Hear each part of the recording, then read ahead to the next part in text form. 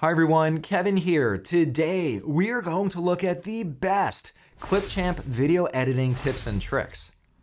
If you've never heard of Clipchamp before, it's free video editing software made by Microsoft. To get Clipchamp on Windows 11, go down to search and then type in Clipchamp and then click on the best match. You can also use it directly on the web by navigating to clipchamp.com. You can also get it through the Microsoft Store. Simply search for Clipchamp and then you can install it. Clipchamp has some phenomenal features. For example, you can take text and you can convert it into speech. Be sure to subscribe. I think that's a really good idea. You can also record your screen and your webcam at the same time. And there's even something called the coach, which will give you feedback on how you speak. Here, it tells me that I need to use more intonation in my voice. Maybe that's why everyone thinks I sound like an AI robot. You can also adjust the dimensions of your video with just a few clicks. This way you can get your video ready for Instagram or TikTok. These are just a few of the Clipchamp video editing tips and tricks that we're going to look at today. Let's check these out. Tip number 1, over on the left-hand side, let's click on the icon that says record and create.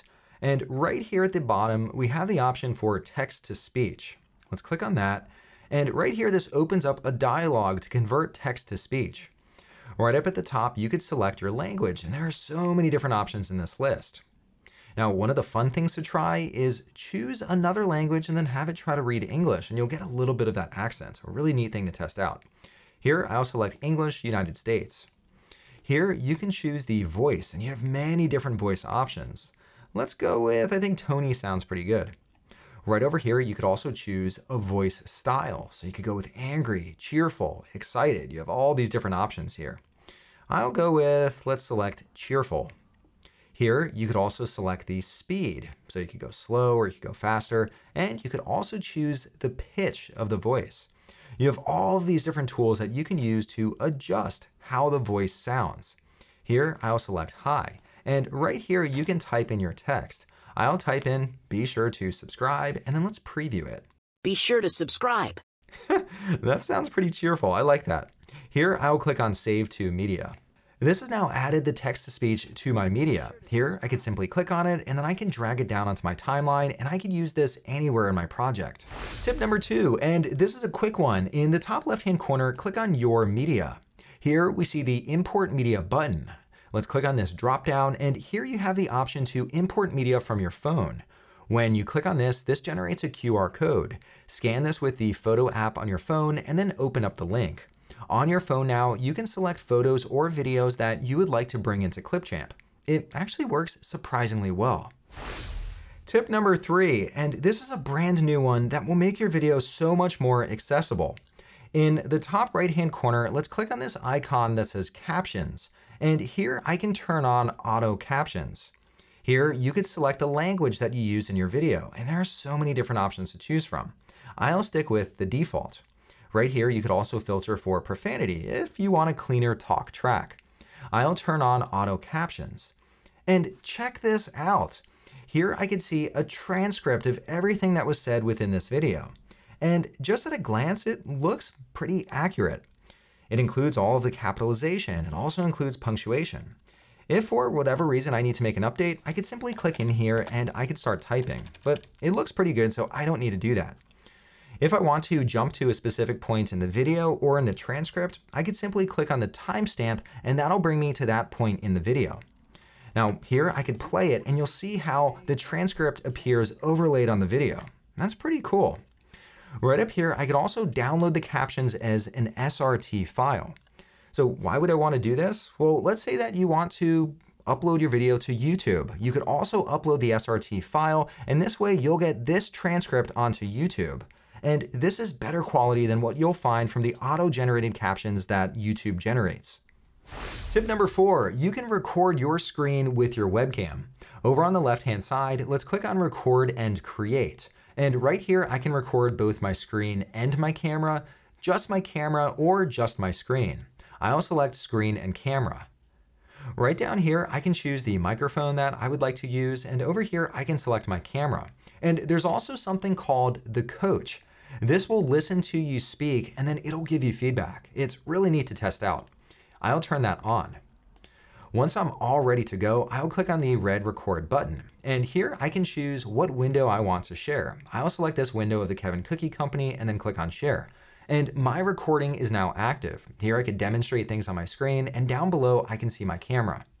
Once I'm all done, I'll click on this stop icon down below. Over here, I can review my speech. This is where the coach gives me feedback, but for now, I'll simply click on Save and Edit. This brings the recording into my media. Here I see the screen recording, and then I also see my camera recording, and it's automatically grouped them onto my timeline. So here I see my video overlaid on top of the screen recording. Now, the really neat thing is because they are separate files, here I could select my video file and I could adjust that overlay. I could position it in different spots on the screen so I could get it to look exactly how I want it to look. Tip number 5, you can use jump cuts to increase the emphasis on certain parts of your video. Here I have a video clip of myself speaking, and right at about the 6-second mark, I make a profound point that I want to emphasize. Right up here, I can click on the split icon, or I can press S on my keyboard, and that splits the clip down below. And right here at the 12-second mark, I want to split it again. Here I'll place the playhead directly over the middle clip. Here I'll select this one and I'll zoom in on myself. Here I'll zoom in and then I'll center this right at about there. Now when I go back and I play the clip, here you'll see that it starts out with me zoomed out where I'm talking, and coming up in just a moment, it's going to jump in, which is why it's called a jump cut. And here you see me zoomed in, and then right at about this point, it'll jump out again. This is a really nice cut that you can use in your dialogue scenes. Tip number 6, Clipchamp makes it really easy to include subscribe buttons on top of your video. Over on the left-hand side, let's click on stock video. And right here, there's a category called subscribe panels. Let's click on this to expand the category. And here when I hover over, you can preview all of these different subscribe buttons that you can overlay on your video. And there are some really nice options here. I'll select this one and drag it onto my timeline. You can position it exactly where you want it. Now when I play it, here you see I'm asking people to subscribe to my channel, and here we see that subscribe button, but it's right over my face. That's not where I want it. Here I'll click on the subscribe button and I can drag it to a new location. I'll put it right down here. That's a good location. And here you see me making my pitch to subscribe to my channel, and here we have that beautiful subscribe button on the bottom. That looks pretty good. Tip number 7, you can use the green screen filter to remove the green screen and then replace that with either an image or a video. With the green screen clip selected on my timeline, over on the right-hand side, let's click into filters. And I have so many different filters that I can choose from. All the way down at the bottom, there's one filter called green screen. Let's select this. I have a few different options down below. Here I can set the screen threshold. Here, if I go too high, you'll notice a little bit of noise. And here, if I go too low, it'll start to remove some of the green on me, and I don't want that. So let's go, let's say right at about here. I think that looks good. You can also choose the color of your screen. Maybe you're using a blue screen. This all looks good, so I'll close filters. Now you see me in front of a black background, but I want to insert an image there. Over on the left-hand side, here I could select stock images, or I could even select stock videos. I'll go with images, and right here, I'll click into the free to use category. And there are so many different options here, but let's go with maybe this space one here. I think that looks good. I can drag that onto my timeline, but I want to put it under the clip with the green screen. I'll place it right here, and let me extend it so it's the same length as this other clip. Up in the preview area, I'll expand it so it fills up the full frame. I think that looks pretty good. Let's play it to see how it turned out. That looks pretty good. I like it. Tip number 8, you can do what's called picture-in-picture or overlay one video on top of another video. Here I have some footage of people baking cookies here at the Kevin Cookie Company, and I want to provide some commentary on top of this. Over here in my media, I have this video of myself providing commentary. Here I could pull that down onto my timeline, and I'll place it above all of these baking videos. This layer is above these other layers, so it appears on top. With this clip selected here, I'll adjust the size. So now you can see this video clip along with the video clips underneath. And now I could position this exactly where I want it. I'll place it right there. And now when I play it, You'll see the video in back play along with me providing my commentary on top. Tip number 9, here in my timeline, I have 2 clips, and right now I just have a hard cut between them. But I would rather insert a transition and then make it that much more epic with a sound effect.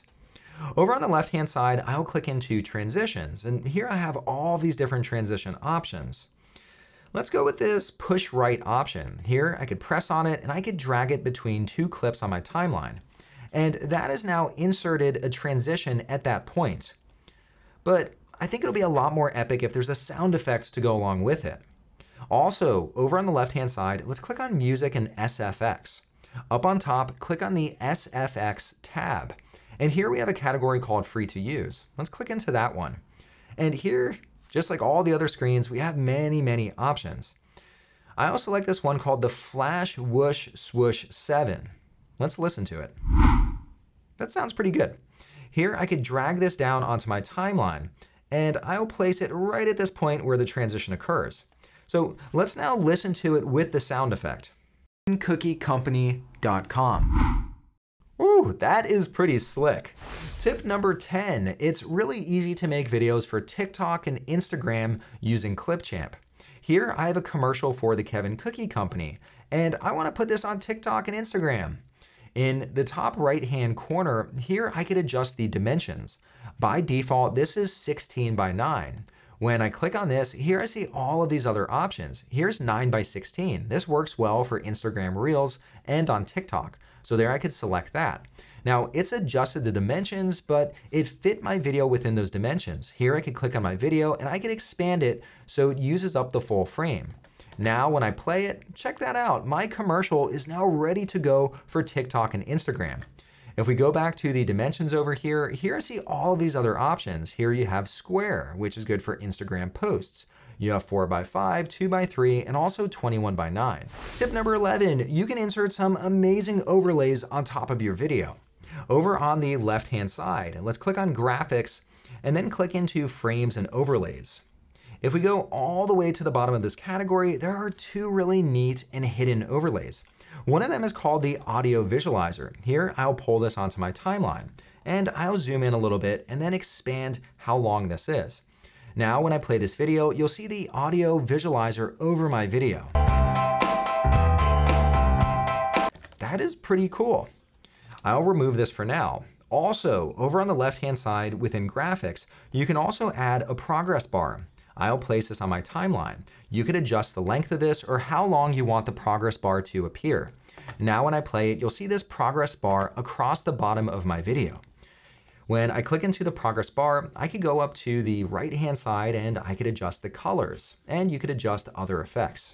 This brings us to tip number 12, the very last tip of today. Here I have a video clip of myself and I want to turn this into a GIF. In the top right-hand corner, let's click on export, and here I have all these different options. But there's also one called GIF, as long as your video is under 15 seconds. I'll click on this, and this is now exporting this as a GIF that I can now use on the web. And check that out, I now have my very own GIF that I could use anywhere on the web. All right, let me know down below in the comments, which tip was your favorite one? I think for me personally, I like the text-to-speech. I think that is such awesome technology.